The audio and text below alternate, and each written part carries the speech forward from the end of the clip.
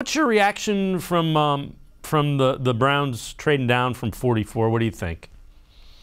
Well, initially, I was doing a live show at the time, live react. I wasn't happy because at first, because George Pickens was on the board. I was a big fan of, and if you don't like George Pickens and you're the Browns, Sky Moore is there. So they really had their pick of two different style receivers. I feel like you want them to like one of them enough to get him there.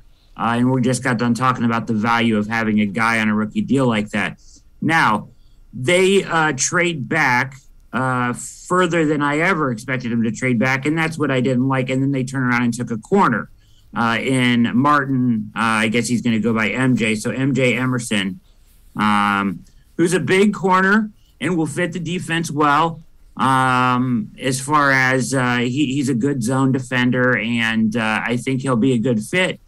But they've got a lot of corners on the roster.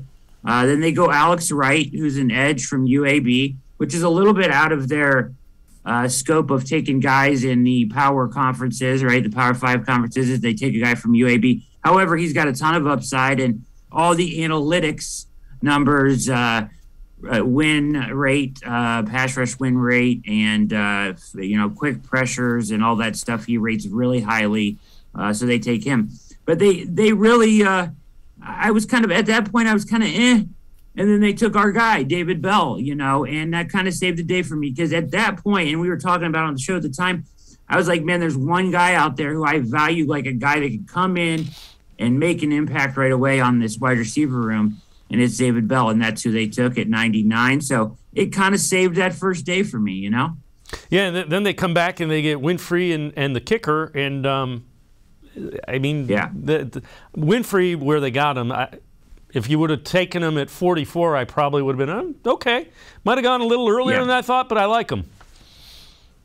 Yeah, I like him a lot. I think he has a chance to come in and start right away, actually, in that room.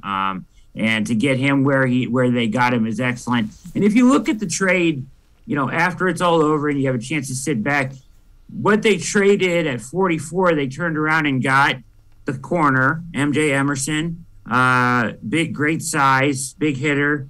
And then they got the kicker, Cade York, and they got Perrion Winfrey. So three good players for the one pick 44, and they still got their wide receiver. So I'm okay with it in the end. At the time, though, I wasn't happy.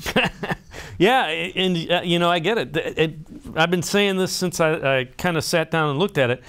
They're drafting like they expect to be contenders, because it's not an immediate need. It's who do we think can kind of fill in and develop into being somebody that we value, and that's what contenders do. So hopefully it works out.